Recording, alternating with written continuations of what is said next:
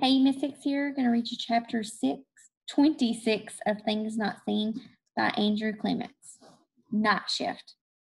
When I wake up, my alarm clock tells me it's 11:37 p.m. So from the time I lay down on my bed to now is almost 4 hours. All I meant to do was think a little. Instead, I've had 4 hours of freedom. 4 hours of not being furious with my parents and Alicia's dad for trying to tell me how they've planned out the rest of my life. 4 hours of not beating my brains against a wall, trying to figure out what to do next.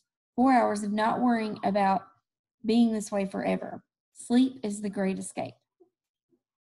Mom must have been here because someone has taken off my shoes and the down comforter is tucked around me. Mom and Dad looked in to make sure their little baby Bobby was all right. My eyes are wide open. Street lamp light sneaks around the edges of the window shades. The night light into the bedroom paints a thin yellow stripe at the bottom of my bedroom door. The furnace blower comes on, runs about 3 minutes, then stops. The whole house is quiet, and I hear a bus making its last run on the street out front. Lying still in the dark, I try to imagine that everything is normal again. I'm just a high school kid. Soon it'll be a regular Thursday morning,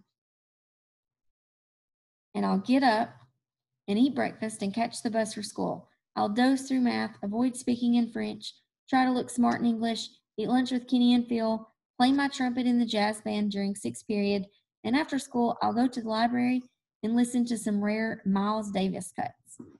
But I know all that's a lie. Nothing is normal. I replay Van Dorn's visit to our dinner table. 2 things stand out. First, that ACE spacecraft. It's what collects the data he found about the 2 dates. I've never heard of that before. I've never heard of billions of things.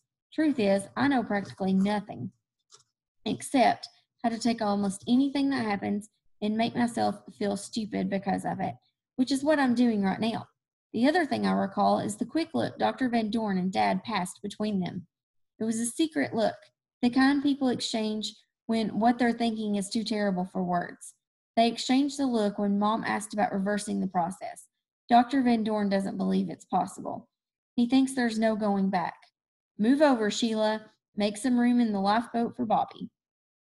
Rolling off the bed, I land softly on my face. The hallway is faintly lit, and I can tell Mom and Dad are asleep. Their turn for some freedom. I tiptoe down the back stairs, go through the kitchen and dining room to the den.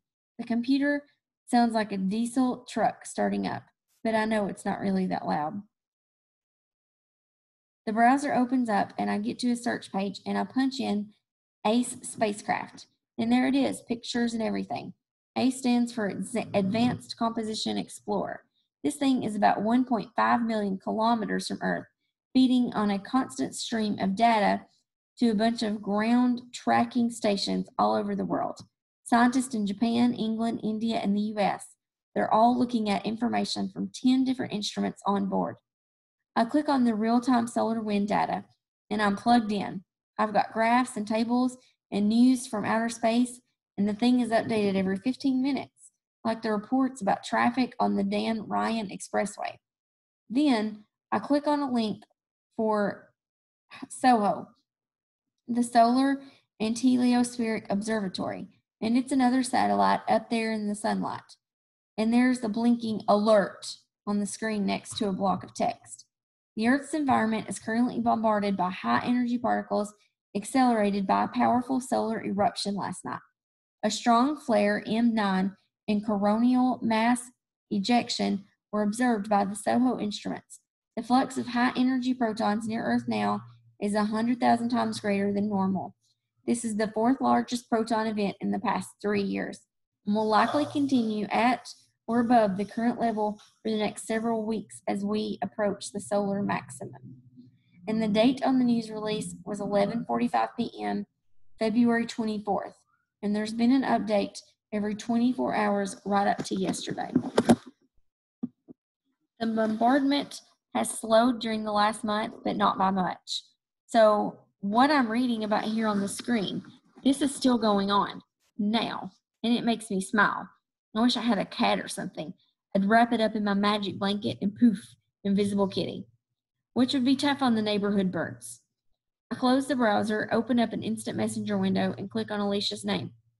Hey, Alicia, you awake? In about 30 seconds, the program chimes back at me.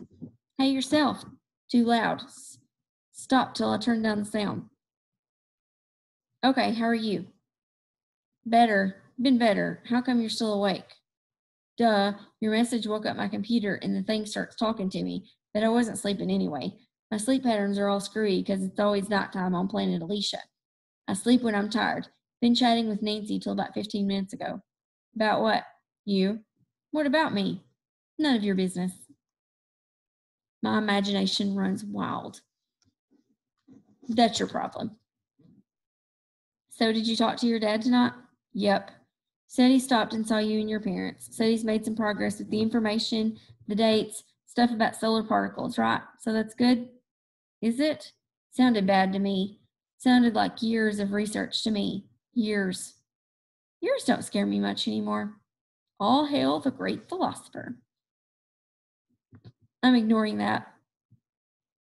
Why so grim? Because I'm back where I was. Only worse because there's no hope. No hope? How do you figure? You heard your dad. He thinks maybe we know the cause, but that's not the cure. If he's right about the cause, we could zap a cat or a dog or something right now. Or you want to get invisible? I'll bring my blankie over, turn on the juice, and let her rip. What are you talking about? Right now, there's a big solar event. Just check the website. Big high energy particle shower. So we grab a black lab, put him in the blanket, turn on the power, and zap. You could be the first blind kid on your block to have an invisible seeing eye dog. Cool, huh? More like sick. How about you wrap yourself up and disappear completely for a while? Do us all a favor. Naughty, naughty. Don't fight sarcasm with sarcasm. 2 wrongs don't make a right. But do 3 rights make a left? Very deep. I hear the sound of one hand clapping. You still there? Alicia? Still here, I'm thinking. 2 wrongs don't make a right, but 2 negatives make a positive, right? Like in English, I'm not going means I'm going. I'm not going means I'm going, right? And your point is, in math, you multiply a negative number by a negative. You get a positive, right? Still waiting for the point. Go turn on the blanket and take a particle bath. You can't get more invisible. Maybe it'll be like 2 negatives make a positive. That's the point, smarty pants. Right. Like I'm just going to turn it on and see what happens. You're the one whining about being so hopeless, so here's some hope. What do you have to lose? Bobby? Bobby, answer me. I'll get back to you. Bobby, wait, don't. I'm sorry, really, don't. Something could happen. You mean something bad? Something worse than this? I don't think so. I'll call you in the morning. And I shut the whole thing down. The trouble with screen talking is it keeps going on until someone finally decides to get back to real life, and that's what I'm doing. I walk up to the front parlor, open the French door slowly so they won't squeak and wake up Dad. He's got my blanket carefully folded into a suit box with the controller all reassembled, set to take to the lab in the morning. Because my blanket is a scientific artifact now. I pick up the box and wind my way through the dark house again, up the back stairs and into my room. I plug the blanket into the controller and put the controller right where it always sits on my bedside table. After I toss the feather comforter onto the floor, I spread the blanket out over the bed. Then I plug the control unit into the wall, right where it was plugged in on that Monday night. And before I have a chance to chicken out, I close my door, shut off the light, peel down to my boxers, and climb under the covers. And with my right hand, I feel around in the dark until I find the controller, then the dial, then the little switch, but I don't flip it. I can't, because what will happen? Will I die? Those angry words I typed down in the den, are those the last words I'll ever say to Alicia? That I have to do something. I have to. And I do. I flip it on. A faint orange glow lights the dial, and I squint and set it to 5, right in the middle, just like always. Then I lie back on my pillow and pull the covers up so only my nose is sticking out into the chilly air, just like always. Except my mouth is dry and my chest is heaving. And I imagine the solar wind blowing the stardust around, trillions of energized particles bombarding the earth, radiation I can't see or feel. And then I imagine I can feel the X rays and the gamma rays, feel them pinging on my eyelids, shooting through my skull, making the palms of my hands tingle like they've fallen asleep. And I'm under my blanket, and it's warm and toasty, and my heart is thumping, and my mind is racing. And I'm watching to see if the room starts to shimmer or glow. And I feel like I'm an idiot. Like maybe I should start chanting some magic words because this whole thing is so ridiculous. I'm trying to recreate something that was probably a 1 in a billion event. I mean, it could have been a certain cloud above our house with some weird mix of pollution and chemicals in it from some power plant in Joliet. Maybe that cloud messed with the solar wind junk before it got to me sleeping in my bed, or Dr. Van Dorn could have just gotten the whole thing wrong. Maybe the two dates relate to some phenomenon no one has ever discovered yet. Who says he and Dad know so much anyway? Their machines are big and shiny, and they whir and hum, but do they really know more than some Stone Age witch doctor with a rattle and a gourd full of ground up frog bones? Yours don't scare me much anymore. That's what Alicia just said. She's not wishing her life was different. She's dealing with the life she has.